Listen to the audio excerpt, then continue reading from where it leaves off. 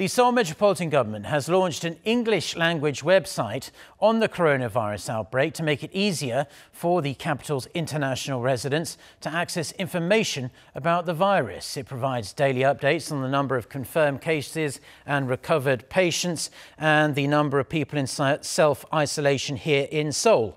It also shows how many people have been infected in each of the capital's 25 different districts. Information on where to get tested for the virus is also available.